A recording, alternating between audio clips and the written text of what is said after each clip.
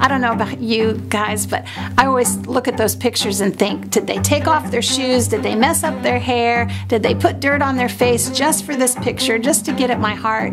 And I'm telling you, that's not the case. And I just came home to my church and I just kept saying, that program really works. That program really works. You can see it in the lives of these kids. The first opportunity that I could get, I got on that plane and I went into that village, and it's really one of those moments that you just don't forget. You know, when I met him and he hugged me, and his grandmother just grabbed my arm, and just tears in her eyes, just pouring out how much it meant to not only Wendell but to the family.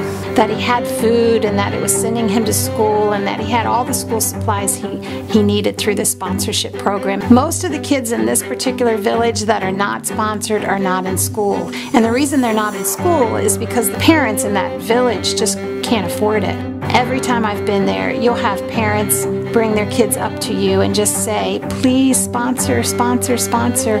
They want to be sponsored. It impacts the kids, it impacts their families, and it impacts the whole community. And I asked them, I said, what do you guys want to do? What do you want to be when you grow up? And before they were sponsored, these boys would have been saying, what is there to do? I can't really leave the village. I'm going to work with my dad in the field, or, you know, there's not much beyond this village. But when I asked them this the last trip, the one said to me, I want to be a teacher. And the next boy said that he wanted to work something to do with science, that he loves science. And then the little boy that I had been sponsoring, Wendell, said, real shyly, he's pretty quiet, but he said, I want to be a pastor.